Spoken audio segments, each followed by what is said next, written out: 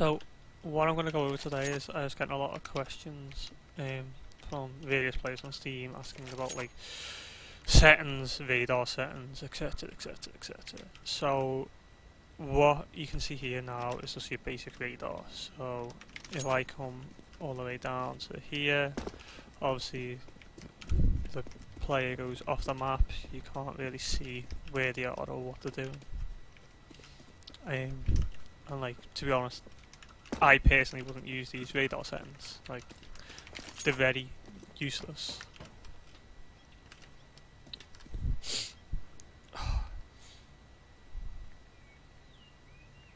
So what I would do if I was going to set my settings for my radar is I'd start with CL underscore radar underscore always censored and put that to 0.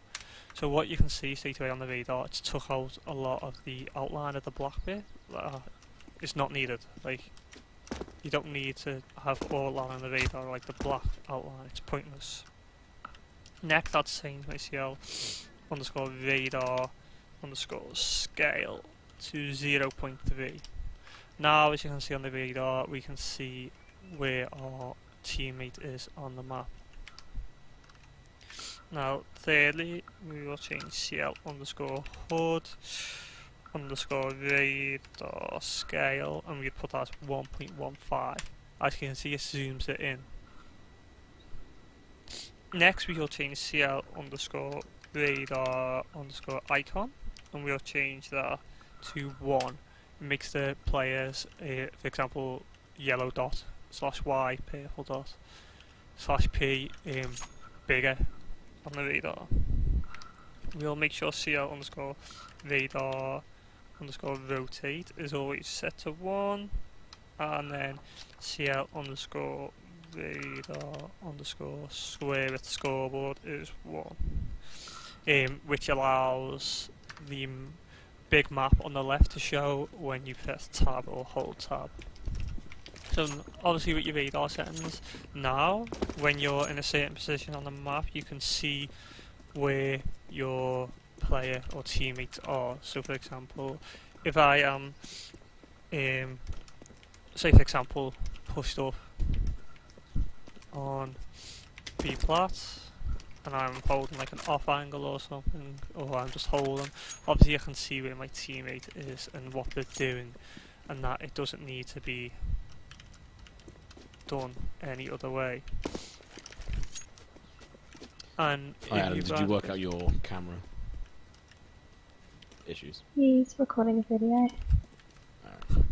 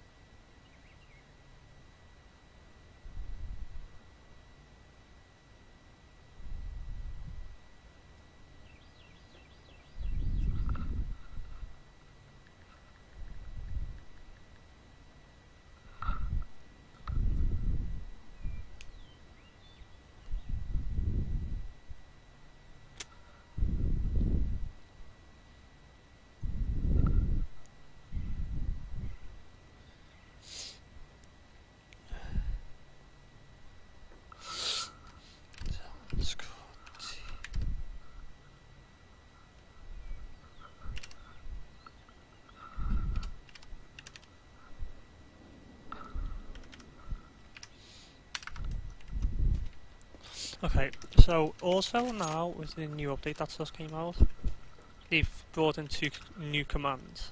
Now, as you can see on your and Adam, did you work out your camera issues? He's recording a video. Alright.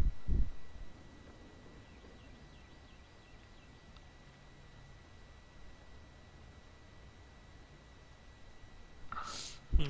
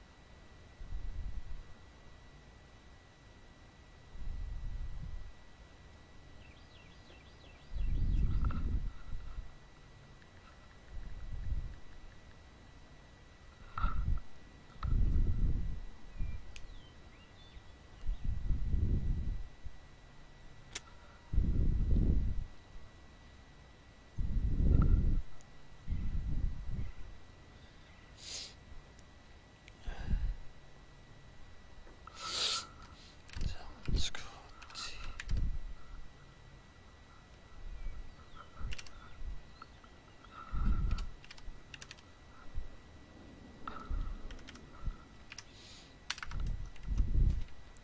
Okay, so also now with the new update that just came out, they've brought in two new commands. Now, as you can see when you're looking at your player or your teammate, you have like a purple triangle above the head. Yeah, when you go behind a wall, it disappears. Now, with the new command CL_team ID overhead underscore always one, and you set it, no matter where you are, you can see whereabouts using the radar and obviously the purple dot where they are positioned. Also, a new command that has just come out.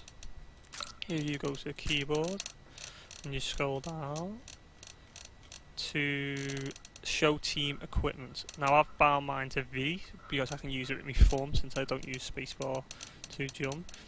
So what this does now is it enables us, for example, when we are facing them we can press V and it'll show up like M4, HE, Flash, Smoke, Molotov and Kit. Also it enables you when you're behind the wall to press it and it comes up showing what they've got. So just as an example, I'm not saying this is right, but say if you were in this position and you needed a flash, obviously you can see the grenades. You can ask for a flash off a player without using the communication of have you got a flash first. So basically you can press your button as soon as you see what nades they've got, you can call for them to use something, bang. You're literally in position to do it. It makes communication a lot easier.